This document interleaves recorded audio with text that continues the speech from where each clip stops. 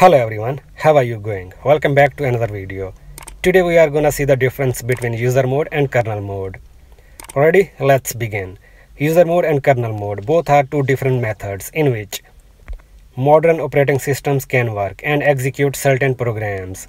The main difference between them is that user mode is the restricted mode in which applications run, and kernel mode is the privileged mode to which computer enters when accessing hardware resources. Now let's discuss user mode first. When we open an application in a computer, it runs in user mode by default. Some examples are Word application, PowerPoint, PDF file, browsing the internet, and so on. These are application programs, so they always run in user mode. Let me make it more clear to you.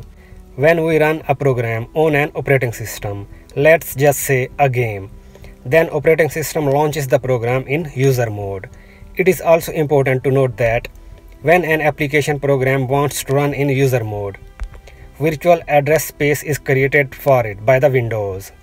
Every process gets their own address space and cannot access address space which belongs to the kernel. So the failure of one process will not affect the operating system. If an error occurs, it only affects that particular process. Okay, now as I mentioned above, user mode is a restricted mode. So there is a limited access to hardware resources. That's why this mode is also known as privileged mode or slave mode. Applications running in user mode cannot access hardware resources directly. To access the resources, they must go through the kernel mode. Now what is kernel mode? Also known as system mode, master mode, or high privileged mode. System always starts in kernel mode when it boots up. Kernel mode has direct access to all the underlying hardware resources.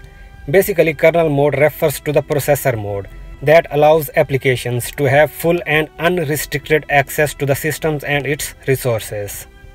For example, if an application is running in user mode, it must make a system call to the kernel to access system resources.